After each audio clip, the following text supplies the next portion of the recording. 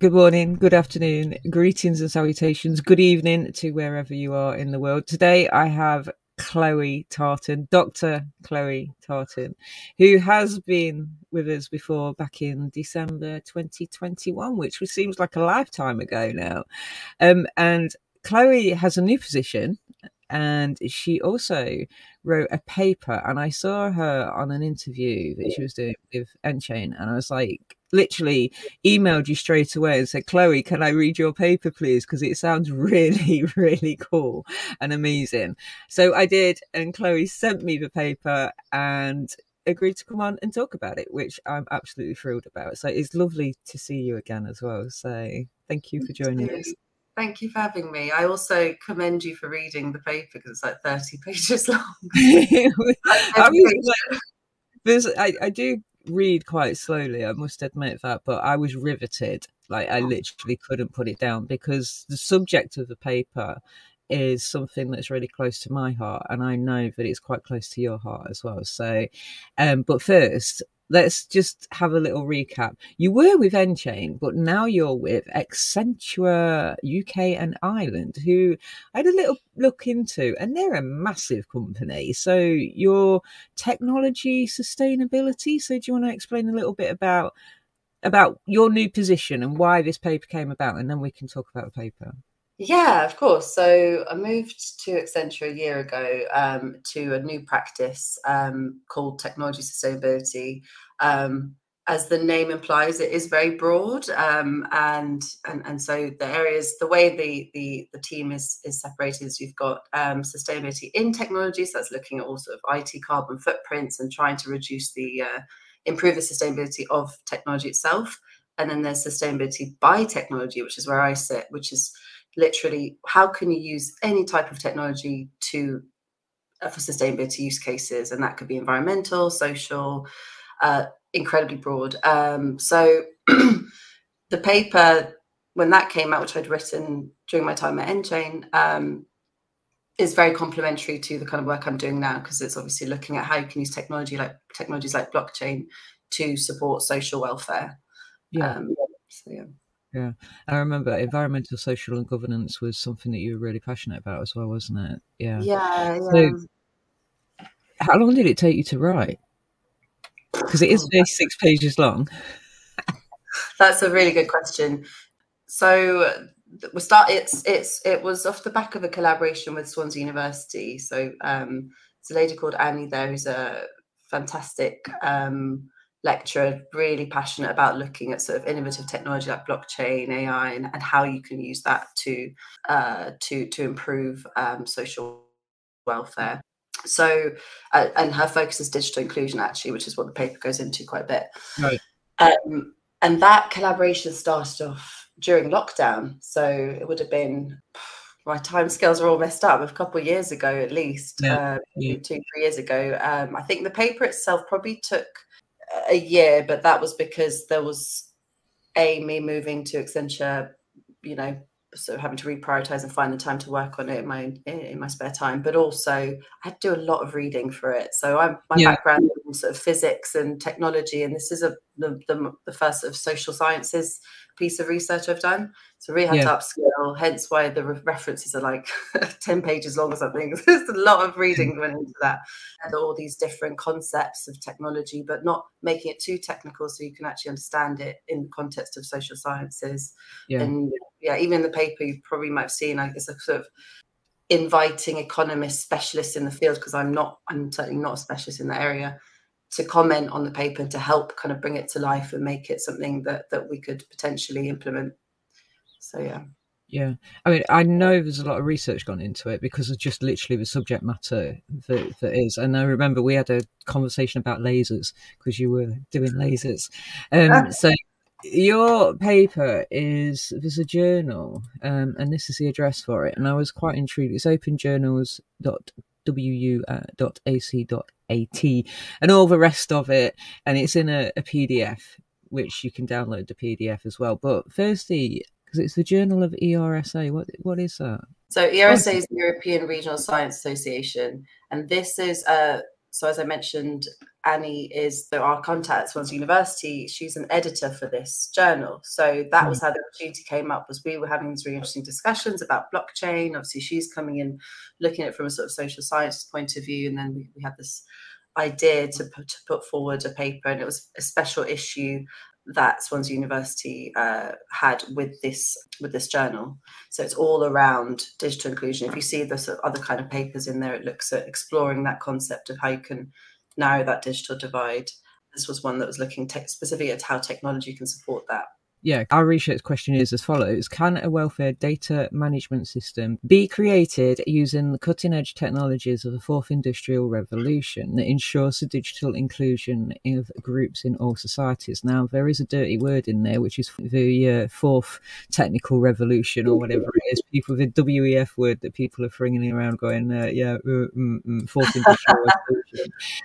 But actually, it's about the technology side of things, isn't it, really, and where that's going. And let's say blockchain, AI, and all of that is kind of this fourth industrial revolution. Is that how yeah, it was a bit more of an academic catch-all phrase, but essentially it was saying, the digital divide came up from the internet era, basically, as people, as the world sort of went online, lots of people didn't have access to digital skills, digital hardware, data, Wi-Fi access, so, and that divide became really, really obvious during lockdown, obviously, when people were just completely isolated. Lots of different kind of vulnerable groups fall into that category by being isolated.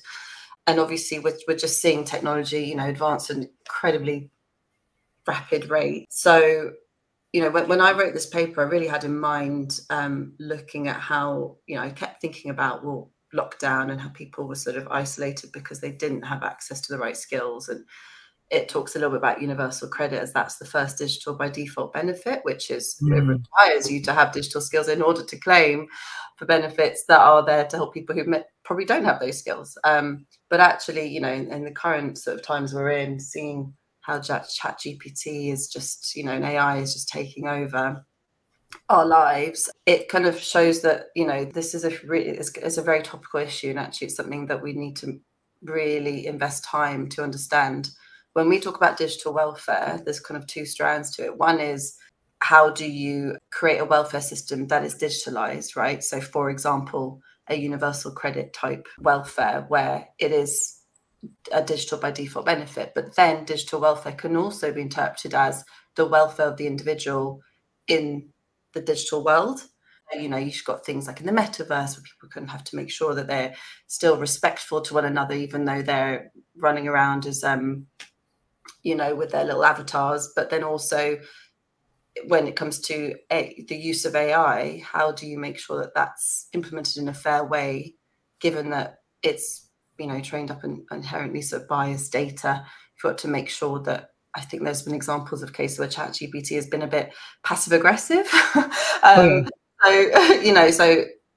I didn't quite realize the implications of this piece of research until recently, if I'm honest with you, because, as I said, when you think about those two different strands of digital welfare, it's a huge topic, and it's only going to get more and more relevant. Well, you've hit on a couple of things already there, because I like to throw this stat out. 37% of the world's population still online, but also recently I read a report that said 1 million people in the UK during the last year had actually cancelled their broadband. Now, that's quite interesting within itself, because it doesn't necessarily mean that they're not still online, because everybody carries around a phone with them. And I looked at stats on phones, and literally the typical, I think there's 95% of the population have a mobile phone, and mostly probably 2 mobile phones, at least in the household. So that's quite interesting within itself, because there seems to be this kind of real flip of people coming away from broadband because they want to be more kind of mobile, so using mobiles more often, and because apps are more accessible. So that's great. But also this kind of divide of, there are still people who aren't actually on the internet at all, but also there is a kind of very small population of people that actually really don't want to be online. So how, when it comes to that, and also you're saying about the AI, well, safeguarding is a big thing because that's mental health and safeguarding children, etc., etc. So this is a huge kind of landscape that you're really looking into. And UBI, from my own personal experiences, there are a lot of problems with the welfare system in this country, and those problems seem to have got worse and worse and worse.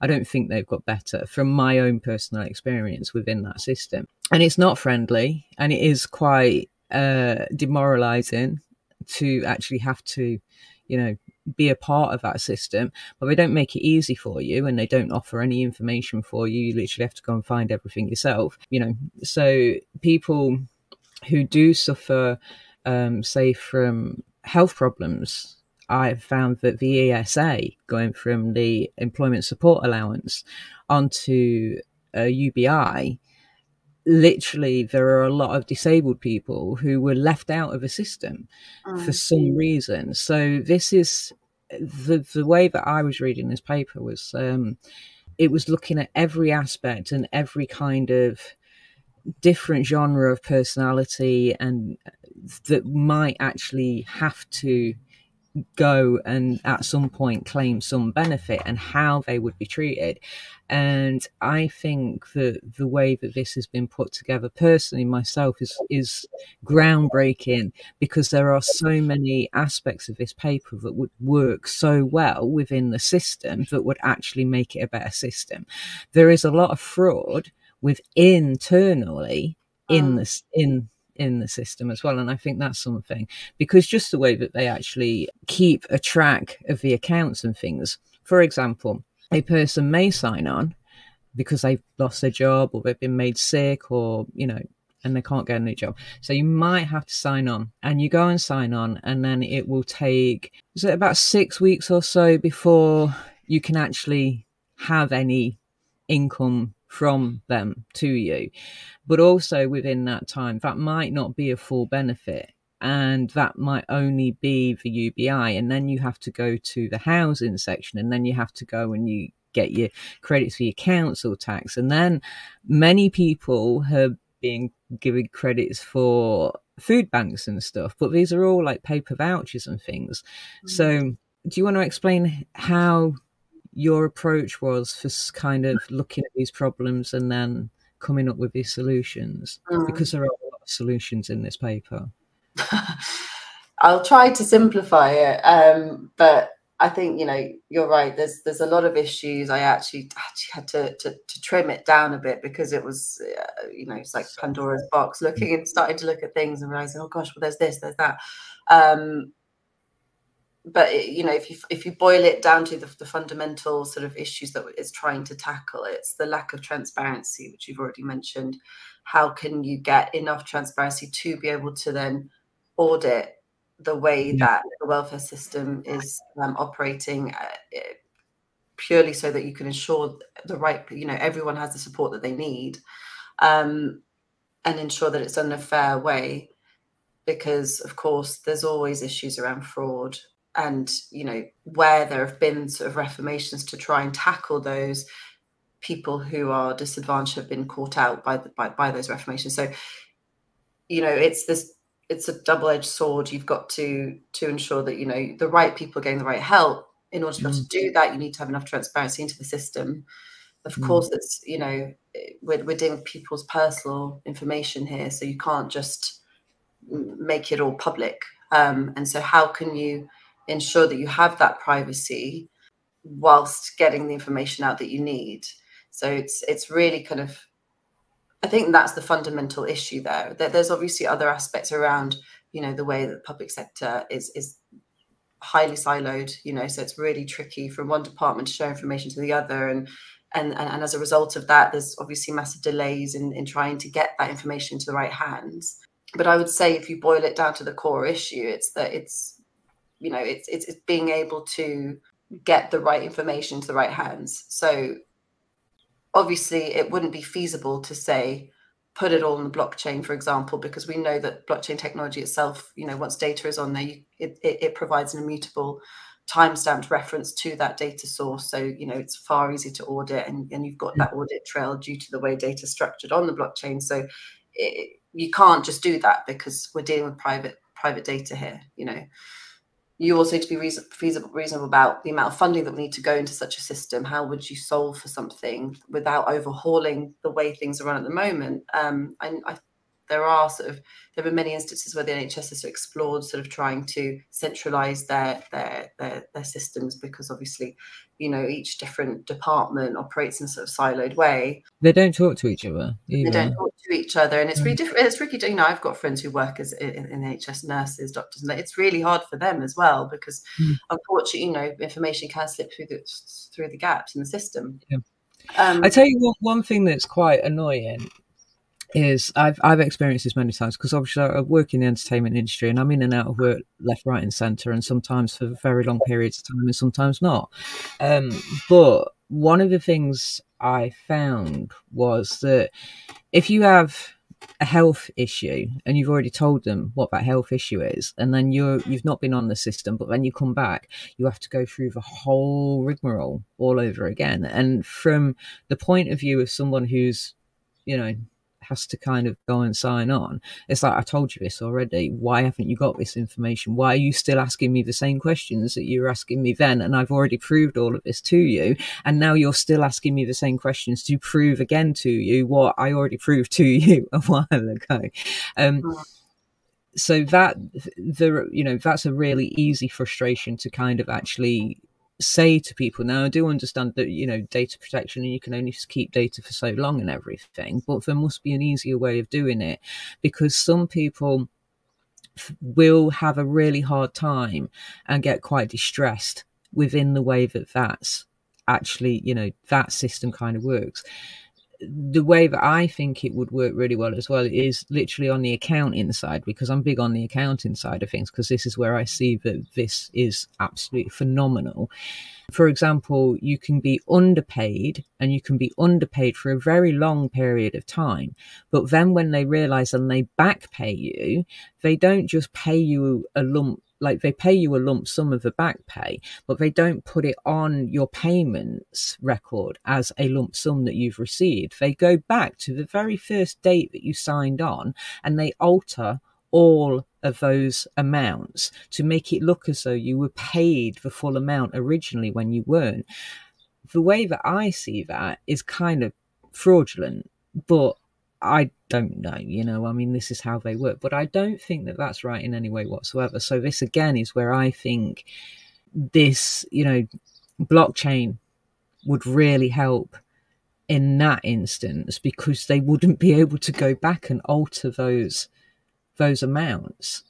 Say you signed on in December and now it's June, and you got £90 in December a week, but you should have got £150 a week. They go back to December and they just alter that 90 to 150. So it looks then on the record as though literally, a quick glance, oh, you got that money, you got that money, you got that money. So you then, well, I haven't had this money yet. These are small little things. Yeah, I think, where the system is set up to try to rectify its errors, and in order probably for accounting reasons, just so that everything's kind of, easy to track for them, it can lead to errors for the recipient, right? So you actually are still left wondering, when are you going to see that? Or, it's tricky to chase up, isn't it? So you need a way to be able to audit sort of historical events, and be able to look at the exact status of the welfare that's received, and to be able to also learn from mistakes, which obviously if the system's kind of not allowing, it doesn't make it easy for anyone in the system to be able to learn from those mistakes. So I think, again, I still think that is inherently linked to the lack of transparency that we have in the public sector, and it's just because I understand the sensitive nature of the data we're dealing with, and I understand that also, it's really tricky to do an upgrade on something that's where so many millions of people are reliant upon. It's just And compounding. funding as well to be able to just change everything, you know, and we've seen that in other cases. There's so many scenarios where I can't remember where in India it was, but there was this digital welfare solution I was reading about, and it was using biometric data, and actually that, you know, that there was some errors in the way that the biometrics were being read, and so then people were actually being refused you know, food and simple things. Right. It actually led to really serious situations where, you know, lives were lost as a result of the system failing. And yet the system was probably set up in order to streamline everything, make things more efficient, make sure that, you know, people were getting what they needed and the right person was getting the help that they needed, and so on. And yet you have to be so careful when you start to bring in automation and, you know, novel technologies because of this very reason. So there'll be a lot of hurdles and a lot of risk assessments that need to be done to bring a solution to an archaic sort of way of doing things. But at the same time, you can't just jump to the novel solution because someone will probably, you know, be left out. I remember reading about that as well. It was really heartbreaking. Not to sound too dire about it all, but I think, you know, this is why, again, with the paper, I was really trying to think about what is the best way to support the current system, not try to just change it entirely. How do you bring something to bolster it, to make it better? And then over time, you know, we might be able to see some improvements, which is why it kind of goes for that hybrid model to say, well, let's start trying to address those data silos, but also using the blockchain simply as an auditing tool, right? So having those access logs showing that every time, so in the example that you gave, every time something is changed in the database, there's a log. There's a log. The time log just, and it doesn't even have to say anything related, include any sort of personally identifiable data, anything that's sensitive in any means, just a log of an event that happened. You've got to start somewhere, right? And this could then help you. Start with the smallest, simplest thing. Like you say, just timestamping, you know, an immutable timestamp on a transaction. You know, that is a small start to a bigger problem. You know, I think the concepts that we explore in the paper are very important. I would say the actual solution is fairly simple. It's leveraging, you know, key features of blockchain technology, looking at how you could then incorporate those without kind of causing too much disruption. It's a disruptive technology, so you don't want to sort of, as I said, you've got to do it in a way that doesn't cause more harm. But then the impact of that could be huge, right? So it's those small steps that could actually help significantly. So because I read as well a great little thing. So for example, old age pensioners who maybe aren't that tech savvy, who aren't connected to the internet in rural villages, it gives an example of how you would approach that solution. Yeah, so this is my go-to example, the bingo one. It's terrible. I hope I'm not stereotyping, but I'm okay. So trying to think about a way in which you can support. Look, let's think of an extreme case scenario. You know, there's someone who's fits into multiple sort of vulnerable categories. You know, they might be older, and so therefore, you know, they are not as tech savvy as the younger generations are. They might be living somewhere rural, in which case they don't have access to, you know, the network, the infrastructure, or, you know, obviously, of course, in London, you're surrounded by technology and it's really accessible. So what if you sort of try to start think about the most extreme scenario in which someone might be digitally excluded? How would you then be able to support those individuals? And you can even add to that the point you mentioned earlier, that some people don't necessarily want to be on the grid. You know, they actually by choice not want to be included. Because there's a lot of people that actually, you know, want to go off grid, do off grid life. You know, it's like heading off and just want to go off grid.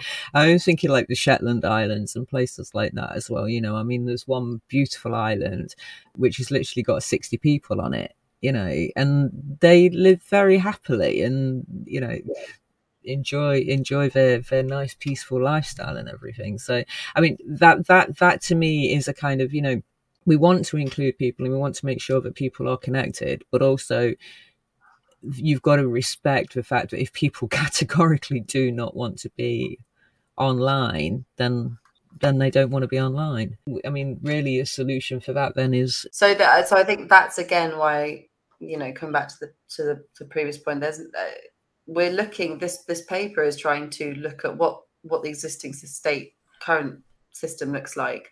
What technologies do we have to support actually the issue that has arisen from technology? If we think about it, how can we flip on its head and use it to support the you know, these important issues? And yet technology is not the only solution. So you can't just assume if you slap some technology on the problem that it's going to go away. And so back to this scenario, the importance of community involvement shouldn't be sort of underestimated. Where you've got a scenario in which, you know, there's a group of people who are isolated physically or socially, you know, there's no way other than sort of engaging with them at that humane level and being able to then support them. And how do you then the question is, well, how do you incentivize people, you know, within a community? Let's say that within that community there are some individuals who are more tech savvy than others, who are digitally included. If we kind of think of those extreme scenarios, how can you incentivize those ones that are digitally included to support the digitally excluded individuals? So that's kind of how you then start to think, okay, well, what incentive mechanisms are there? And this is what the sort of paper was calling to sort of economists in the field. You know, you can use financial incentives, but there are also many, many other forms of incentive mechanisms to create that community network to then, I think, you know, sort of academic term is to encourage sort of the diffusion of knowledge spillovers. So basically you have that more organic digital upskilling going on with people who are like-minded. So there are many cases. If you look into the Good Things Foundation, it's a charity that's set up tackling specific digital inclusion. And they've done lots and lots of surveys and research and have seen that people who are within a certain vulnerable group will feel better supported by individuals who personally understand them, who've been in that situation before. So actually, if you were to have sort of maybe a digital inclusion workshop or something, if it was run by someone who was similar, you know, demographic, similar background, or had that kind of level of understanding, it's research shows it's far more effective, which I don't think is a kind of surprising fact. You know, it's always easier to talk to someone who you feel understands your situation better.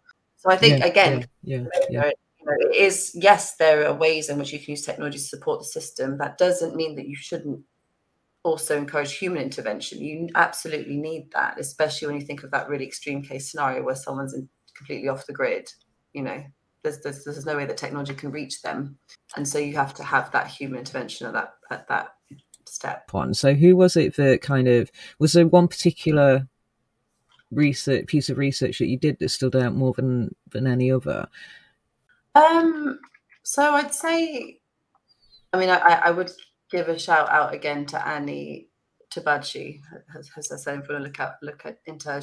She's got some incredible work out on looking at the way AI the impact that can have in terms of sort of cultural biases. And that really got me thinking. I think I started to go on for a bit of tangent when I was writing this paper. Was when you think about society, when you think about culture, it is inherently biased, you know. And I've always been, my family's Turkish, so I love different cultures. I love traveling and really feeling part of a different culture and absorbing that and learning about that.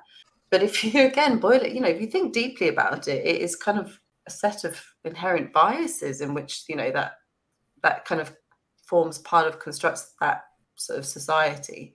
And that's where those interesting differences emerge. It'll be really, really boring if you're all the same. So actually, it's lovely that you can kind of have all these different communities and different cultures and things. But then if you're trying to think about sort of systemic change, you know, to make things more fair, and yet a system is formed on unconscious biases, how do you tackle that? And so I found myself kind of thinking really, really deeply about all this, with the intention of this paper was just to think, oh, how can blockchain help, you know, make the welfare system better? And actually I went into this very deep sort of thought process inspired by Annie's papers, and she kind of then recommended some other work around exploring, because it's certainly not a new topic, exploring kind of cultural biases and where they've emerged from and how you tackle them. And so that was the really interesting piece of research, I think, that I would say, like looking into like the American dilemma and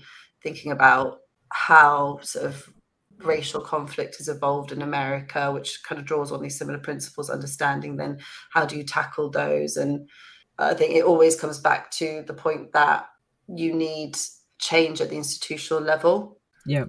And so I probably abused the terms micro and macro level a lot in this paper, but what I meant by that was the macro level is coming at that systemic level, the institutional level, trying to enforce change through the way the system is run by, you know, things like new regulation, new policies, new ways, new frameworks, new sort of established reformations. But then you've also got the micro level, which is that more community level. And again, we look at that scenario where you want to help some, you know, you need that human intervention piece as well, basically. And so I think with anything, a hybrid approach is often the best. You know, you come in at those two different levels. You want to mobilize the institution. You also want to mobilize individuals, locals, people to actually act and help make the system better. You can't just wait for the government to fix digital inclusion. You just can't. It's got to come from both directions. You also can't expect, you know, the individual to change the way, you know, society is run. I think it's a similar concept that we're seeing a lot with environmental targets and you know, trying to make the world more sustainable environmentally. Yes, there's a lot more we could do in terms of single-use plastics and, you know, seeing why are things still wrapped in plastic? Why is it I can go shopping and a pineapple is wrapped in plastic when it's got its own natural casing? You know, it's those things are really frustrating. And if I was to boycott any sort of food product or whatever that was wrapped in something that's not sustainable, which I did try to do, my diet was really poor, actually. It's not easy, let's put it that way. I don't live in a farm, so it was really tricky to sort of eat healthily whilst also being environmentally conscious. But it's a balance, right? And it's about having that conversation and trying to be better at the local level, but also seeing it come from the system as well, because ultimately, how many of us are on this planet? We all have accountability. We can't just wait for the system to change. And as we know, as we've talked about, changes need to happen carefully and incrementally. You can't just overhaul the system, because there's always something that bad or that will come out of big changes that happen too quickly. So there's we've got this graph here as well. I mean, it says a survey on the percentage of internet users by type of interaction demonstrated that the internet is increasingly being used to interact with public authorities or services. Now, this is also where we, the people, have a louder voice than we used to have, because actually of the brilliance of what the internet has done with social media and everything. So it means that politicians do have to pay attention to what the smaller voices are saying, and hopefully try and take on board more of what's being said, because I think one of the problems has been a bit of a lack of communication through, like you say, the, you know, Parliament, big institutions, and not actually listening to the people who are actually using the systems. So if they can listen to the people who are using the systems and understand what those problems are from their point of view, then it gives them a more overall, a more rounded kind of idea of what's going on. And this is quite, I mean, you can see there's a dramatic increase there, and this is even before 2019, 2020. Looking into these kind of figures and everything as well, I mean, it's got UK Consumer Digital Index in 2020 found that 7% of those surveyed could not use the internet as much as they would like to during lockdown because they did not have someone to help them, while 55% of respondents claimed that technology could not replace key services that they needed in their daily lives. So 7%. I mean, it's really, I mean, I might say it's only 7%, but actually, that's quite a large number when you put it into a context of 62 million people in the country. 7% of that is a huge amount of people. Now, this is something that I found interesting because children, and during lockdown, there was a massive disparity because that came evident of how many homes, family homes, did not have access to, because children had to learn online and they were kind of forced to actually do lessons online. So many were sent out laptops, so families could actually get the kids online so that they could learn. But then I feel as well that this is then opening up a massive kind of wormhole of other problems. So you've got this massive amount of people that weren't online that now are online. You've got 1 million people stopping paying their broadband bills because they can't afford it, but they've got mobile phones, but some of them are eating at food banks, And when we look at the price of computers, for example, a laptop or a mobile phone, I mean, you can get them, obviously you can get things on credit, but it's not a small amount.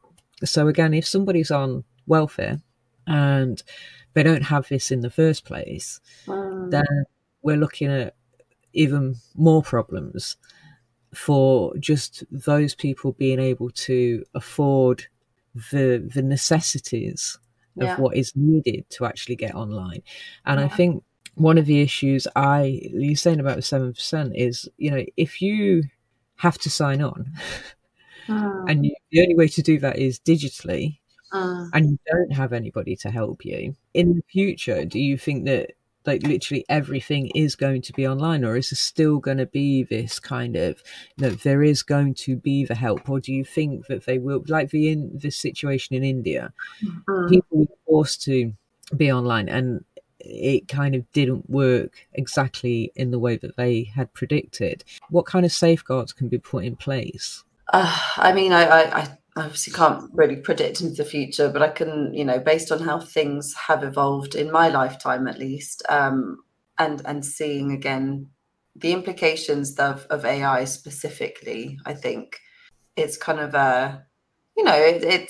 it's immense. I don't know. I don't want to sort of say it's scary, but there is an element of that. I think it's important that we understand, like with any new technology, any new shiny new thing, a friend of mine always gives the example of Airbnb and the impact that had on local communities who are reliant on income for their own sort of traditional B&Bs, and then Airbnb came along and actually it caused a lot of disruption, and yet it also opened up economic opportunities for others. When you start to look at, you have to really understand the short, medium and long-term impacts, or at least understand that you don't understand them. So invest time in being able to monitor how these new shiny technologies what's the ripple effect of it over time.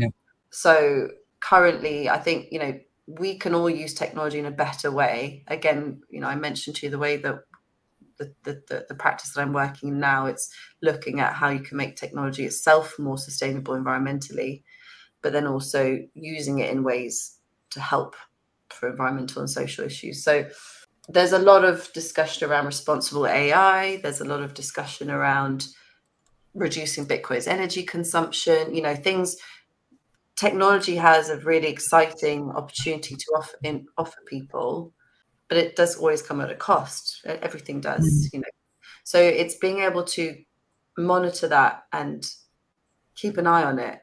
And so again, the way that, I described it in the paper was to say, well, you need to have a framework set up where you've got that data coming through, because without that information, you don't know what's going on.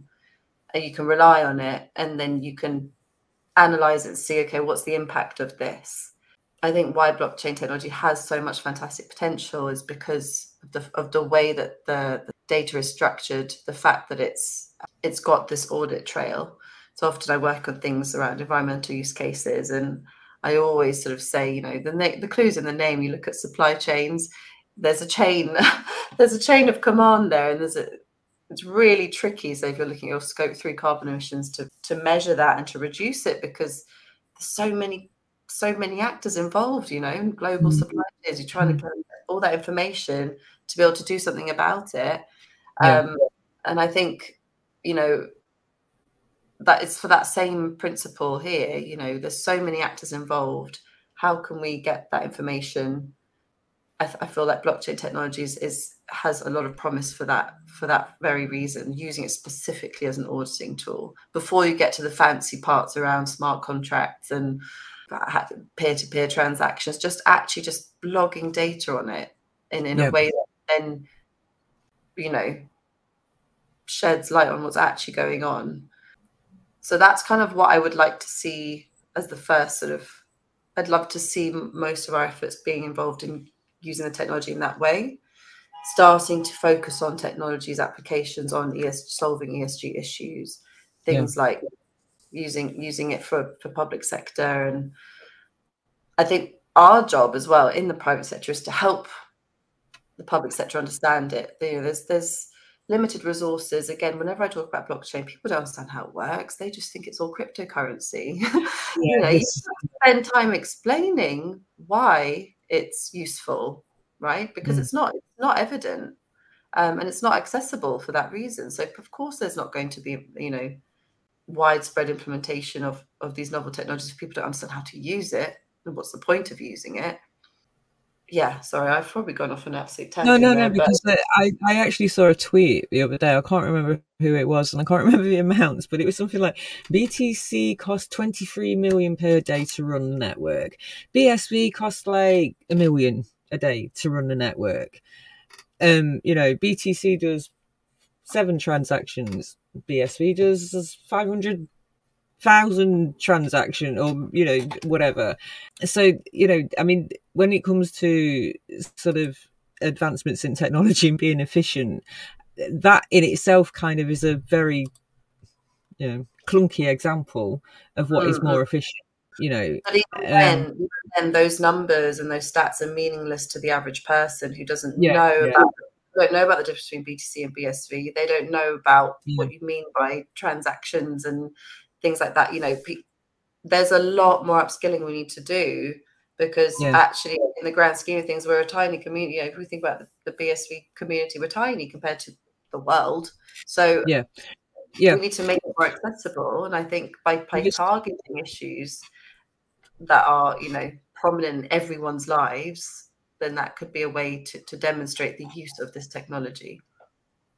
Well, it's great, a great example, because I know you're into your holistic well-being as well, which is a great thing as well, because I like the fact that you actually take mental health into consideration for people that are actually using the internet as well. So when you've got like a little community literally who build their own houses and they make those fully sustainable with you know, what rainwater collection, or a composting toilet, and then they've got a reed bed pond, you know, for the composting, and they're using solar panels that then paying back into the grid, and then they have literally no cost housing. That is how you can be super energy efficient, you know. And then if you kind of transport, I suppose, that into kind of a bigger kind of field of actually, you know, if normal households can do this, then a business can do, a medium-sized business can do it, and then a bigger business can do it, and that's how we kind of become sustainable in that sense. Yeah, I mean, a lot of it is actually your mindset,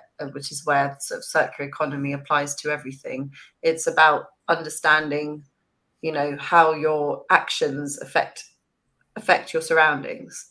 So what you just described, you know, for me is a kind of closed loop system where you've got circular best practices. You know, you're thinking about, okay, where does the energy come from now? Where does it go? What happens? You know, what happens at end of life? And being able to bring that to every part of all your decisions, whether you're an individual or a business, it has a really, really big impact, actually. You know, it's like little things like I've got lots of garms with holes in them, and, you know, I don't throw them away, I sew them up, you know. Throwing them up, completely. You know, you've got, it really does apply to every single decision you make, and you could think of it as yourself as this little kind of sustainable, best practices being that you just, at every point in life, you can make more informed decisions. And I think it becomes second nature. It's something that we're all still learning about. But we'll get there. Well, that's kind of what this little diagram's about, really, isn't it? A Bitcoin-based welfare management system is about how to kind of better. Let's have a look. Can we see this? Yeah. So the idea is basically we need to have more flow of information between the supply and demand side of the economy. How can we do that, right? Without having these sort of closed systems, how can we get that information flowing to help everyone? So the blue sort of circle is saying, well, if we have a blockchain system that, as I said, we use as an auditing tool, the green is where you store all your private data, right? So I mentioned we want to make sure that we're not, we're preserving people's privacy. There's any sort of information like that. It still remains as it is behind closed doors, public sector databases, but looking to kind of remove those silos, right? Start to merge those data sets together. Yeah. Anytime any event occurs in that green circle, you log that as an audit in the blockchain. And then, on the two sort of extremes, we've got the welfare benefactors. So that's, the government, different departments within the government, but you can also have public sector, but also voluntary organizations, those organizations that are set up to support vulnerable individuals, and as well as the private sector too. Ultimately they are running a business, they have to interact with citizens, and the welfare beneficiaries are those that are reliant on the system. And we want engagement from both directions effectively. Yeah. So obviously the welfare beneficiaries will be logging their data as they do now, logging their information, their welfare requests, for example. If we go with the digital inclusion example, individuals who need support with benefits to get online, right? There's a movement I think there was a survey in the Good Things Foundation that showed that data access should be considered a utility like electricity and gas, and people get support for that, so why not get support with data as well? So that's kind of already happening. You have your data being logged in the welfare system, but then they should also be able to have access to this transparent version of the system, which is where the information is logged on the blockchain. And so on the bottom layer there, we'll have, the public sector logging personally identifiable data into the centralized database, but then we might have all these other benefactors who are there to support the system for whatever incentive as well, remember. So a voluntary organization like a charity has its own incentives compared to private sector. But still, ultimately, we want to be able to, the more people that are digitally included, for example, will also benefit private sector. The private sector, companies who are maybe network providers, they of course want to expand their reach. Okay, well, how can they do that? They want to be able to work with those individuals that are not currently supported by the system and find ways to scale up and make sure that everyone is supported. So that's kind of what it's doing. And then on the left, we say, well, we've got auditing bodies and things, and they can audit both the closed database, but also leveraging the audit trail that comes from the blockchain to be able to analyze data on there. And a little robot, which could be a facilitator of this platform effectively. I am kind of skipping through details, but the sort of paper goes through some examples of how you might try to run a series of events or schemes whereby those benefactors collaborate to, say, I think I told you the bingo example, run maybe a bingo night where there's also a digital inclusion sort of aspect to it, right? Maybe it's the digital bingo night, I don't know. Attacking a specific vulnerable group to be able to support them on their journey to being more digitally included. And then having sort of all of this being rewarded by the system, whether it's financially or otherwise, to really incentivize people to engage with this platform and people supported. Now, I've got a question. It's just popped up because I live in Nottingham, and there's Lad Baby and Lad Baby Mum. I don't know if you've heard of them at all. However, what they do is there's Trestle Trust, and Trestle Trust is voluntary, and it works within the benefit system because that's the place where everybody goes to the food banks. They get it from the Trestle Trust. And Lad Baby and Lad Baby Mum, every year they've been #1 at Christmas with their sausage roll songs, and all that money that they make from their sausage roll songs that get to #1, and they've been on BAFTAs and others, goes to the Trestle Trust, and they've done amazing, phenomenal work by actually bringing to light who the Trestle Trust were and what they actually did, and for helping people. Now, I always wonder about, how would it be worth trying to reach out to somebody like, Lad Baby, and get him to read your paper and get him to, how is there any way that, because that if they could get on board with understanding what the technology was and how that could better help maybe just even the Trestle Trust for tracking what they're giving out and etc. I mean, what is the process? I mean, how do you, because I not a researcher, I don't do what you do. So I just wondered, what is the process for getting people on board? I mean, like you say, at the end of the paper, there is this call out for any economists, and just to zip through it. I mean, so many references as well. But there is a call out. Where was it? Oh, there is a call out, as you said earlier, for economists to read it. But what about, I mean, how do you how do you go about implementing something like this? Yeah. At the moment, engagement opportunities, really just shouting about it. So very, very grateful for you having me on here. So really just want people to read the paper. I think it's probably quite long, so I'll be making a short and more sort of accessible version. Reading, it's so interesting. There's so much ground covered, and there are so many really cool references, like you said with the American example that you gave earlier as well. I mean, it's like wow, it's quite kind of mind blowing, really. What you've got the info. But carry on. Sorry. No. So at this point in time, focusing on engagement, so getting people to understand that actually something like this would be feasible with little effort, right? Because that's, again, how can you?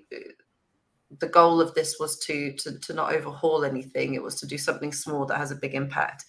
So really just doing as much engagement as possible, trying to, and that's not a small task, by the way, because actually, loads of people don't really know anything about blockchain technology other than it being used in crypto. So you've got to have that conversation as well for people to understand how it would all work.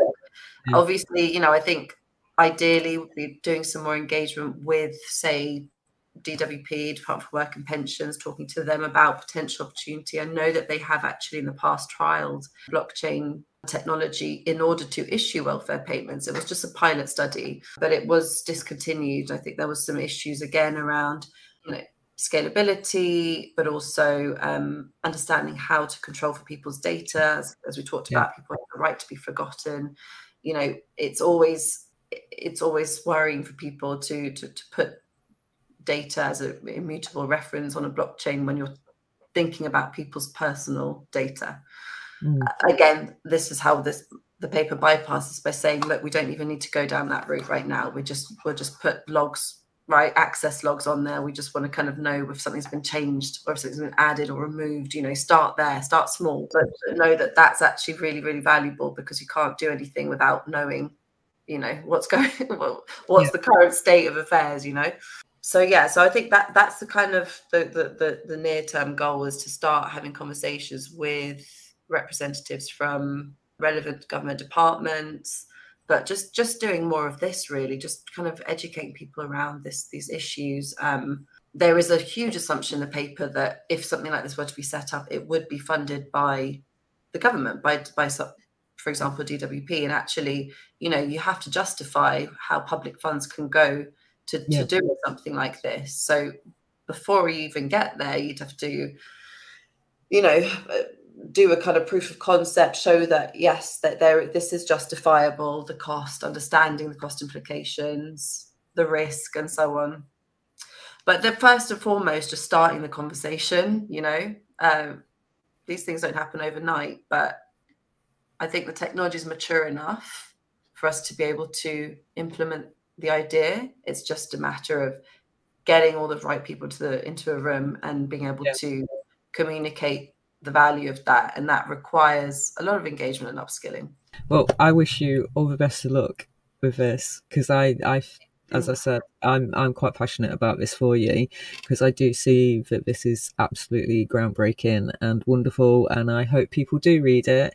Thank you so much, Chloe, for going through this, and there will be a link in the description, even though it's been at the bottom of the screen.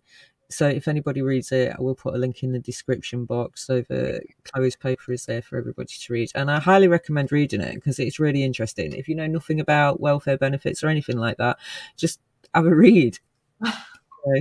Just learn something about how the system actually works and what the problems are and how those can be addressed and everything. And I think that would help for a really better system myself. So I thank you with so much gratitude for actually taking the time to look into this and then to write down into a paper how you feel that things could be improved, because I agree with you. I think it's phenomenal what you've actually done. So I hope it goes a long way, and I hope you get some interest. So thank you for joining me. Thank you. And I really appreciate you sharing your views as well. It means a lot to hear it from someone who's, you know, really engaged with the system. So it seriously needs improvement, seriously, and it's needed improvement for a while. But I do agree with you. You start small, even the smallest thing, a transaction, just time stamped, you know, simplest of things to start with, and then just grow bigger and bigger with it. So I wish you all the luck in the world. I really do. So much, Diddy. Me too. Thank you so much.